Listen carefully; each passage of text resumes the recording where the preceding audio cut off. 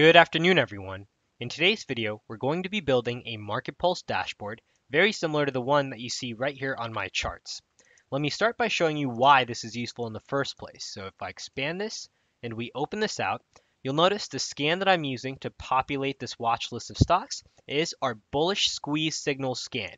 That's to say all of these stocks we have bullish bias on. Now on my right hand side here, I have two other columns loaded into this watch list. One is the market pulse stage off of a 30-minute time frame, and another is the same thing, market pulse, but again off of a daily time frame.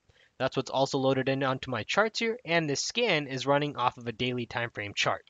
Now, typically, once you have these results, we go through each one, we use back testers, we try and get to the final answer of which is the strongest stock to try and participate in, which has worked historically.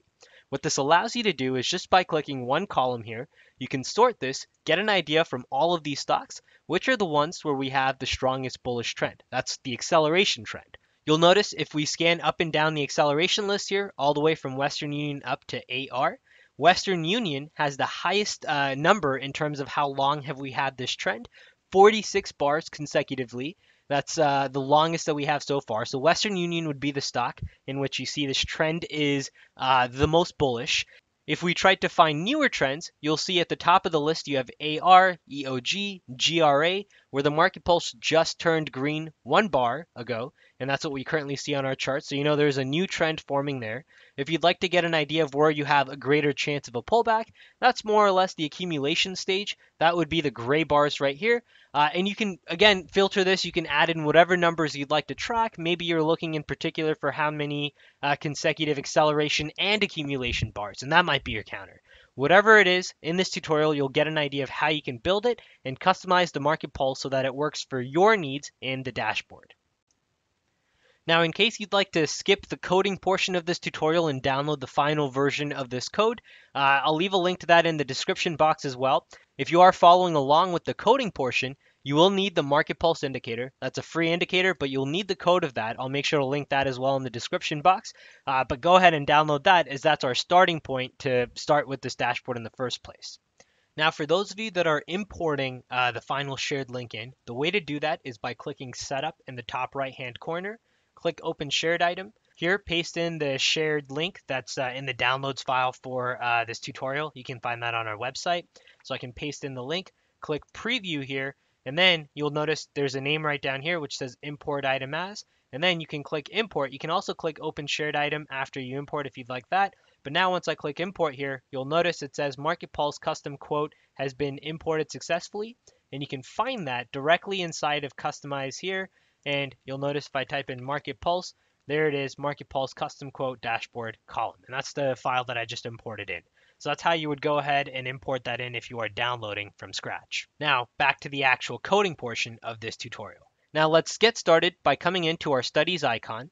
Here, we'll either load in the Market Pulse indicator if you don't already have it on, or if you have it on, click the scroll icon so we have access to the code. You can also use a text editor such as Sublime to access the code. Now here, I'll copy paste all of this code, and we'll close this out, come into our left-hand side, look for the watch list. If you don't see a watch list already loaded on, you can click this Add Gadget icon, and then choose Watch List from this column. Now I'll close this out, and we can then click this cog icon where you see the watch list, click Customize, and that then opens up the pane where we can now start to build out our watch list custom quote columns. Now, I will remove both of these for the time being, and let's get started with using one of the custom quotes that I have. You can type custom quote here to access all your custom quotes. You can also choose this drop down and select custom quotes. That's another way you can get to this customized list. Or you can use the shared link that's available on the download. Search up what the name is that the file has been imported as. Most likely it will be Market Pulse Dashboard, and then you can add it to your charts that way, whichever way you prefer. Now let's click the scroll icon inside of this, navigate to the ThinkScript Editor tab.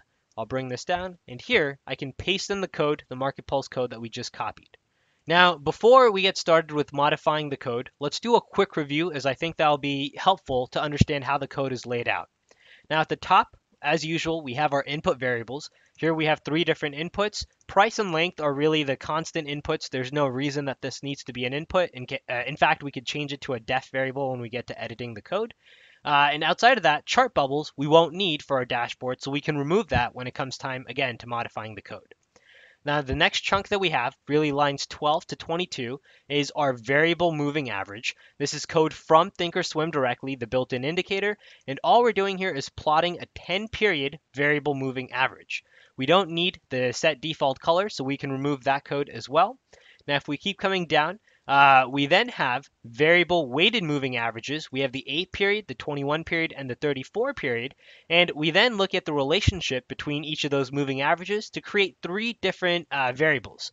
One is a bullish variable, which is our acceleration stage. One is a bearish variable, which is our deceleration stage. And then finally, we have our distribution period, which is if you're not bullish or you're not bearish, then you're in distribution. And we break this down further into whether or not you have your close being greater than your variable moving average, in which case your stage is accumulation.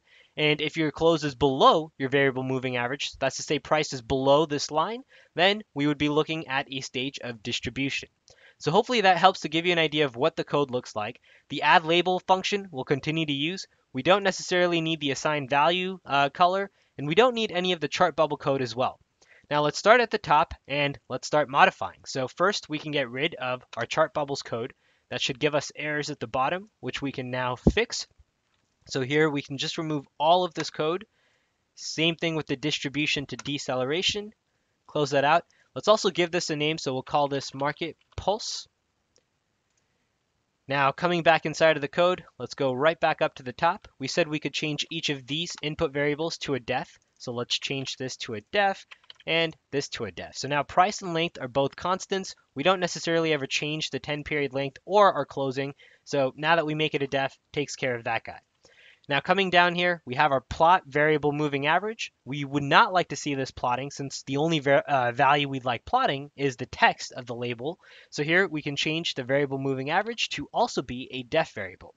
Now, once we change that to def, we'll have an error here which says you cannot set default color, which is the next line of code, to a def variable. That can only happen with plot variables. So now, again, we remove that since we don't necessarily care to plot this line. Now, keep coming down here. The next piece that we're seeing an error in is our assigned value color. We said we didn't need that as well, so we can remove that. And now we're left with code, which should, for the most part, compile altogether. Now, one quick note to point out, in case you are using older Market Pulse code, the indicator has been updated, and you can also download that same version to have the most up-to-date add label code, in which we have our distribution and accumulation stages both meeting exactly what the line is plotting. So now that we have this label, if we click Apply here, let's click OK, and let's see what we have so far on our charts. You'll notice that all this has done so far is given us text that's colored. We don't have the background changing color, and we have this label which says stage, accumulation, and we don't have our count yet either. So those are the things we still need to fix up. Let's start with the easy one, which is just removing the word stage first.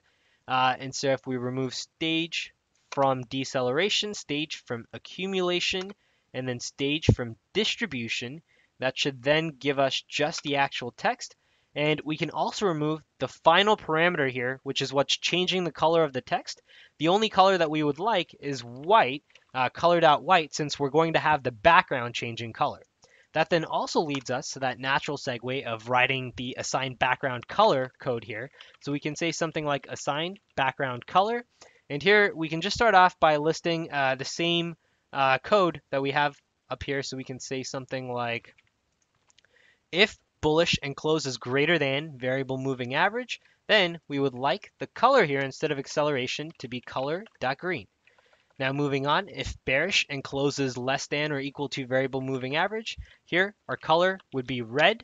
And then finally, if our close is greater than our variable moving average, but we're not bullish, then our color here, we can make this, let's just say gray, and then we can make distribution gray as well.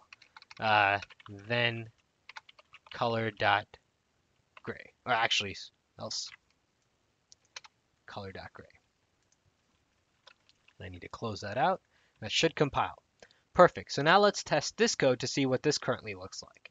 So if I click apply, we click OK. So far here, this is looking closer to what we were hoping to get to. We still have that white font here, which is a little unreadable. So we can just say color dot black instead. Click apply. So that's a little bit better. Now let's say you wanted to break out the accumulation and the distribution into two separate colors as well. The way to do that would be to come right back into our assigned background color code. And here we could say if bearish and close less than, we have our color.red. Now this is our accumulation. So here we could say something like, instead of green, maybe you're looking at, let's say, cyan. And then for our distribution, we would be looking at, let's say, orange as an example instead of red. If we click apply, so that gives us a little bit more color here, depending on what you prefer. I think gray to me looks a little bit cleaner, so I'll stick with using the gray at least for accumulation, and maybe leave the orange for distribution. And then that will be what's in the code, but in case you'd like to change the colors, this is where you can go ahead and do that. So here we'll just change this to gray, click apply, and we have that now updated. Okay, so now the next piece that we need to add in is our counter variable. Now to add in our counter variable, we can create a new variable here called def bullish counter. And here we can say something like, if we're bullish, then take the previous variable or value of the bullish counter variable and add 1 to that. Else, if we're not bullish, so that's to say we hit anything else but bullish, then reset the counter to 0. Else, just give me what the previous candles or previous bar's value was in the event that we have a continuing trend. And that's for bullish. If we click apply here just to incrementally test first before we build out the other stages, we need to actually add it onto our label here. So let's use acceleration and we can say colon plus bullish counter. Click apply. Okay, so now so far on our charts, we see for the market pulse, we have ACC, which is currently showing us an acceleration of 3 off of our daily time frame. Let's see if that's true. 1, 2, 3. That does line up. And that previous candle, that very first candle, is the candle in which that trend was still technically gray or accumulation. So that's how, so far, we know that our counter variable is working with the market pulse, at least with the bullish counter. Now, if we come back in, let's repeat this process, but now we'd like to do the same thing for our bearish variable. So here we can say, instead of bullish counter, we'll say it's bearish counter. And now we need to copy the bearish variable and replace it everywhere we've called the bullish variable. So we'll say bearish, bearish counter, add in a space here. All right, perfect. And then we can add in a distribution counter as well. Depending on if we'd like to break out the accumulation and deceleration, we can do that as well. Or we can keep it as just the distribution counter. Let's say we did want to break it out. Then here we could come in and say accumulation counter. And then for that, we'll say if bullish and close is greater than or equal to your variable moving average, then we're going to be using our accumulation counter plus 1. Else, if anything but that value, then 0. Otherwise, we're going to be using, again, that same previous candle's accumulation counter variable. And actually, this variable right here should instead say if this is not true.